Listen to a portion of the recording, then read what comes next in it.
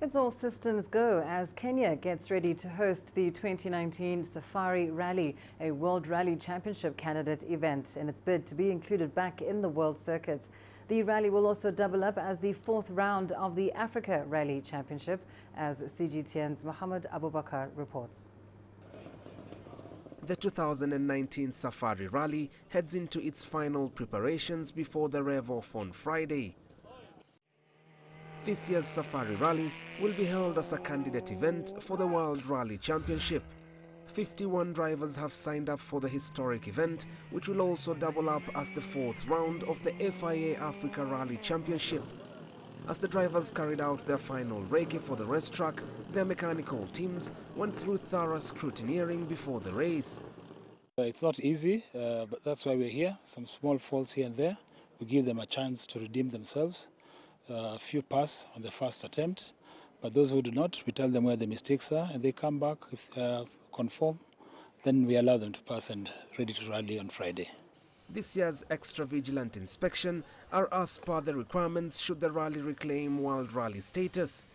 It's absolutely important because we follow the regulations as per FIA, and the paramount thing in rallying, because motorsports is dangerous, we ensure that safety comes first. The Ministry of Sports in Kenya is keen on taking the Safari Rally back to its world status and have so far been impressed with the organization.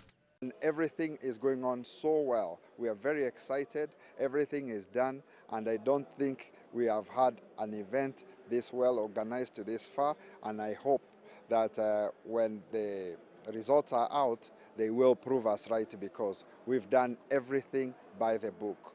Every request that was placed up to us, we have satisfied it.